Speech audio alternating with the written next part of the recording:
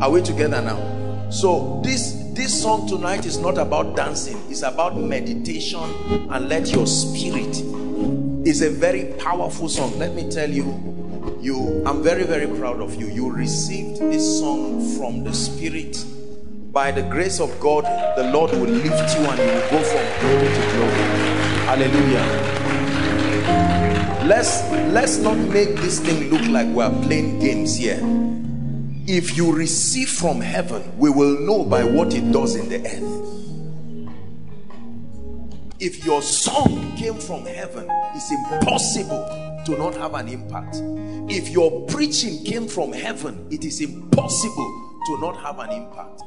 These carnal things people do all around you, sit down, borrow someone's song, borrow another one, conjure something, and just because you want to make money.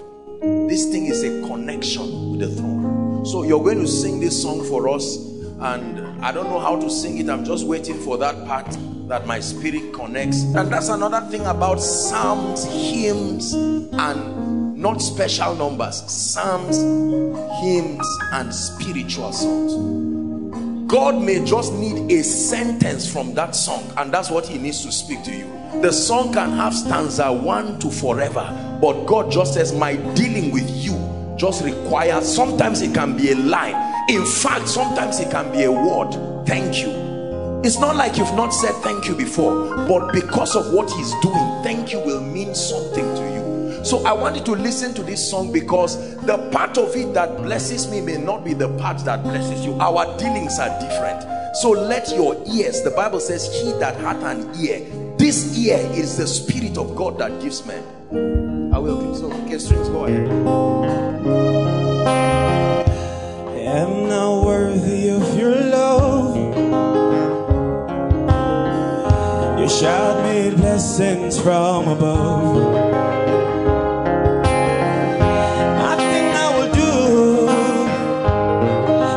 Make me worthy of you.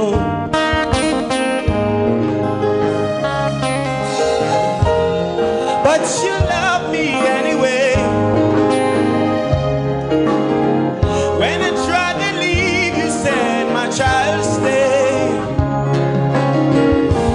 What did I do to deserve your love, oh God? What did I do?